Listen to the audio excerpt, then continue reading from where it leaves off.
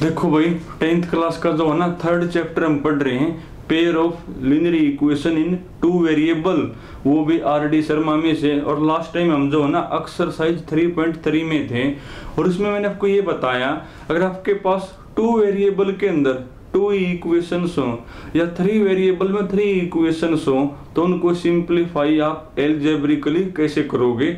2 methods हमने अब तक पढ़े हैं, एलिमिनेशन और सब्स्टिट्यूशन भाई। तो उसी के ऊपर जो है ना आगे देखो। अब देखो लास्ट में मैंने जो है ना 47 मैंने करवा दिया, और अब तुम पढ़ो 48 भाई। देखो 48 में क्या लिखा हुआ है, इफ का मतलब गिवन होता है भाई। इफ का मतलब क्या होता है, गिवन होता है। तो गिवन कौन है भाई, गिवन आपको x+1, जो x+1 है ना is a factor of x+1 is a factor of, एक इक्वेशन है मेरी ना पॉलिनोमियल, एक 2x की पावर 3 प्लस ax² प्लस में 2bx और +1 भाई। जो x+1 है ना इसका फैक्टर है, और आपने a और b की वैल्यू बतानी है, तो आप गिवन का इशारा लोगे। अब देखो जो सेकंड चैप्टर ना आपका पॉलिनोमियल, उसमें मैंने आपको बताया था अगर x+1 इसका फैक्टर है ना, x+1 इसका कौन है, फैक्टर है, तो इस +1 को इक्वल टू 0 मान के ले जाओ उस साइड। क्या ले जाओ, उस साइड। तो जो x की वैल्यू है ना वो इसका 0 होगा। कौन होगा इसका, अगर x+1 इसका फैक्टर है तो x+1 को इक्वल टू 0 लिख के इसको 1 को ले जाओ उस साइड, तो जो x की वैल्यू आएगी ना वो इसका 0 होगा। कौन होगा इसका, अगर x+1 इसका फैक्टर है तो मैं ये कह पाऊंगा कि x equal to -1 is the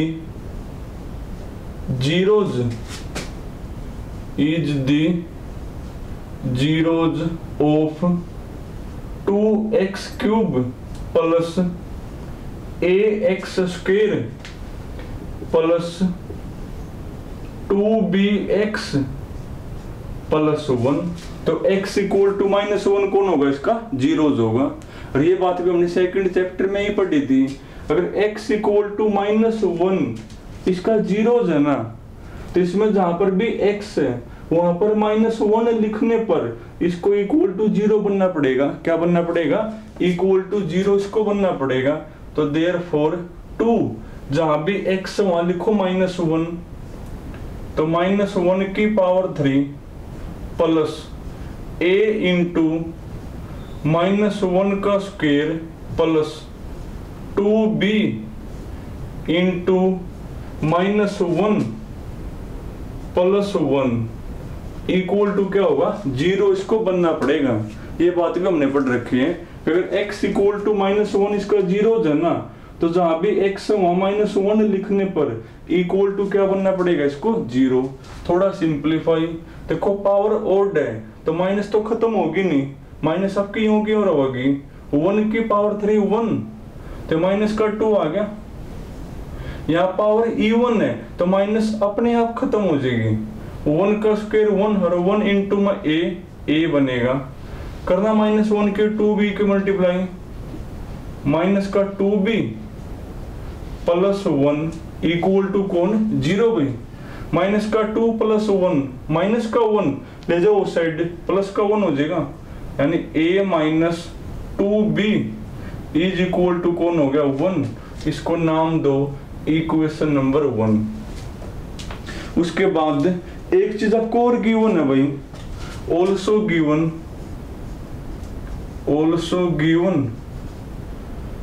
2a minus में 3b इक्वल टू 4 दिया हुआ है। 2a माइनस में 3b इक्वल टू कौन है, 4। और अब आपने इन दोनों इक्वेशन को सोल्व करके ना a और b की वैल्यू बतानी है, तो कर लो सोल्व। अब आपके पास 2 मेथड है, एलिमिनेशन और सब्स्टिट्यूशन। किसी से कर लो। चलो आपको मैं जो है ना सब्स्टिट्यूशन करवा दूं। क्या होता है सब्स्टिट्यूशन में भाई, आप फर्स्ट में से a निकाल लो और इसमें कर दो पुट। निकाल लो यहाँ पे ए की वैल्यू। तो फ्रॉम इक्वेशन फर्स्ट भाई क्या होगी, ए की वैल्यू यहाँ पे माइनस का 2b ले जाओ उस साइड, 1 प्लस 2b होगी, और ये ए की वैल्यू यहाँ लिखूं, put the value of A in equation 2 में लिखोगे, लिख दे इक्वेशन 2 के अंदर। तो 2 तो मेरा है, जहां पर ए है वहां पर 1 प्लस में 2b, जहां पर ए वहां पर 1 प्लस 2b माइनस में 3b इक्वल टू को नहीं है 4 है ना, इसको बोल के आपको नाम स्टार देना होता ना। तो यहां से b निकालो, करो 2 अंदर मल्टीप्लाई, 2 प्लस 4b माइनस में 3b इक्वल टू 4 है भाई। 2 को तो ले जाओ साइड, 4b में 3b का b, और 2 को ले जाओ साइड, तो 4 माइनस में 2 2, तो b की वैल्यू कौन होगी, 2 होगी। जो b की वैल्यू है ना वो स्टार में लिखो तो a आ जाएगा, put the value of b in equation star, तो a मेरा कौन होगा, तो a मेरा होगा यहाँ पर 2 लिखो, 2 इंटू 2 4, 4 प्लस में 1 5, तो a 5 होगा, b कौन होगा 2 बनेगा भाई। तो शुरुआत में कहता कि x प्लस में 1 इसका फैक्टर है, तो x इक्वल टू -1 इसका जीरोज होगा। फिर अगर x इक्वल टू -1 इसका जीरोज है तो इसमें जहां पर भी x वहां पर -1 लिखने पर इक्वल टू 0 बनना पड़ेगा। एक तो इक्वेशन वहां आ गई, एक आपको गिवन है, दोनों को सोल्व करें तो a और b आ गए, और a और b हमने बताने हैं। और देखो भाई एक और,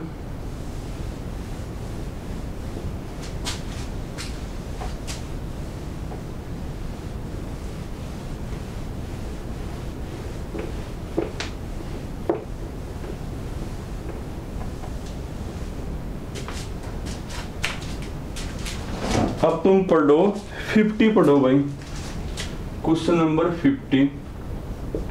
तो 50 में लिखा हुआ है find the solution of the pair of equations.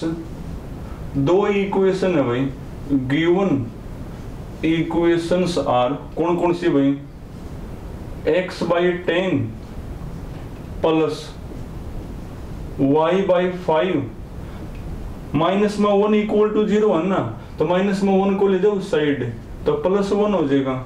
और सेकंड आपकी x/8 plus y/6 equal to कौन है मेरी 15 है। पहले आप यहां तक सोल्व करो, उसके बाद भी बताऊंगा कैसे करोगे। कहो कि जो 2 इक्वेशन है इनको सोल्व करना है तो कर दो सोल्व, पर बेस मैंने ये बताया था जब x और y के जो कोफिशिएंट है ना वो फ्रैक्शन में हो, किस में वो फ्रैक्शन में हो, तो पहले आप फ्रैक्शन को ही हटाओगे। फ्रैक्शन अगर आपको हटाना है ना, या तो आप एलसीएम ले लो, या फिर आप एलसीएम से लेफ्ट में भी और राइट में भी मल्टीप्लाई कर दो, एक के बाद है तो मल्टीप्लाई करना आसान है भाई। तो 10 का और 5 का कौन एलसीएम 10 ही है ना, तो 10 था लेफ्ट में 10 था राइट में करो मल्टीप्लाई। तो करना एक बार 10 था लेफ्ट में, 10 से 10 कट गया तो x प्लस 10 से करो मल्टीप्लाई, तो 10/5 2, तो 2y बनेगा। 10 से करना एक बार 10 ही बनेगा। अब 8 और 6 का कौन होगा एलसीएम 24 बनेगा, तो 24 से इसमें 24 से उधर करोगे, करना है 24 से मल्टीप्लाई, 24/8 3, तो आपका 3x बनेगा। करो 24 तो मल्टीप्लाई, 24/6 4, तो 4y बनेगा इज इक्वल टू 24 से करना मल्टीप्लाई, तो 15 की और 24 की मल्टीप्लाई, 4 5 जा 20, 4 1 जा 4 2 6, 2 5 जा 10, 2 1 जा 2 और 3 बनेगा, तो 0 6 और यही बनेगा ना, 4 5 जा 20, 4 1 4 2 6, 2 5 जा 10, सही है भाई 360 बनेगा।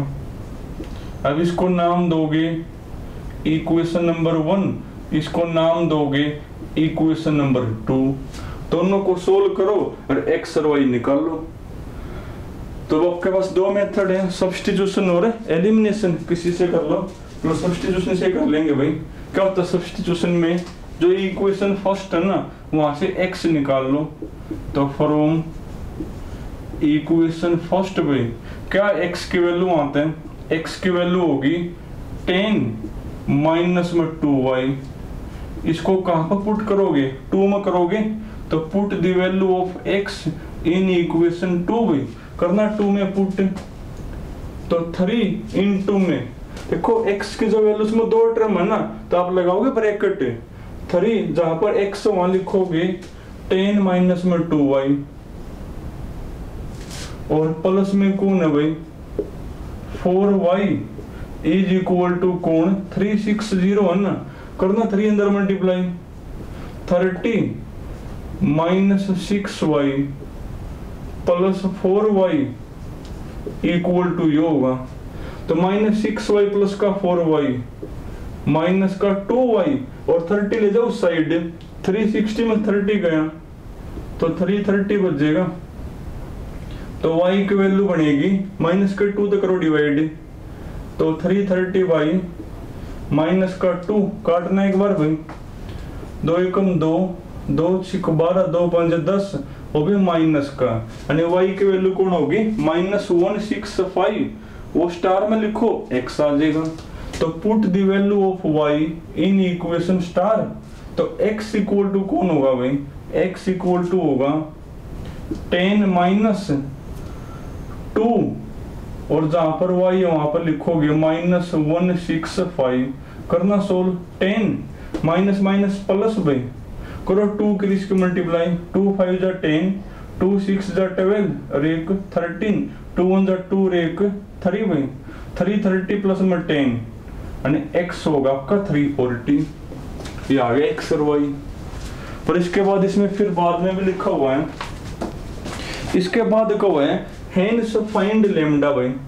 इसके बाद में क्या लिखा हुआ है, हेंस फाइंड लैम्डा। इफ का मतलब गिवन है, के गिवन है भाई y equal to lambda x plus में 5।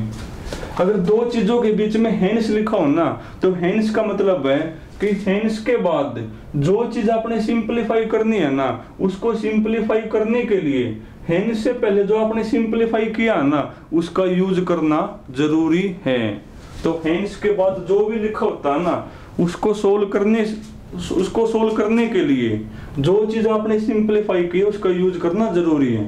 तो ये सिंपलीफाई करिए, तो इसकी वैल्यू को फाइंड आउट करने के लिए इसका यूज करना जरूरी है, तो कर लो यूज भाई। तो जहां पर y है वहां पर y लिख दो, कौन है y की value -165 is equal to lambda into में x, तो x ही हो ना, तो 340 इनटू लैम्डा प्लस में 5, लिया 5 को इस साइड, तो माइनस का 5 हो जाएगा, माइनस का 170 इक्वल टू 340 लैम्डा। तो लैम्डा की वैल्यू कौन होगी, जो डिवाइड में आ जाएगा, तो लैम्डा की वैल्यू होगी -170 बाई 340 बाई 0 से 0, 17 2 जा 34, यानी लैम्डा इक्वल टू होगा -1/2 होगा, जो लैम्डा आ गया अपना। तो हेंस के बाद जो भी लिखा ना उसको सिंपलीफाई करने के लिए जो हेंस से पहले आपने सोल्व किया उसका यूज करना जरूरी है। तो x और y की वैल्यू निकाल ली, वो यहाँ पर लिख कर लैम्डा आ गया। तो चलो आज आपने जो है ना 50 तक करने हैं भाई, बाकी फिर कल करेंगे।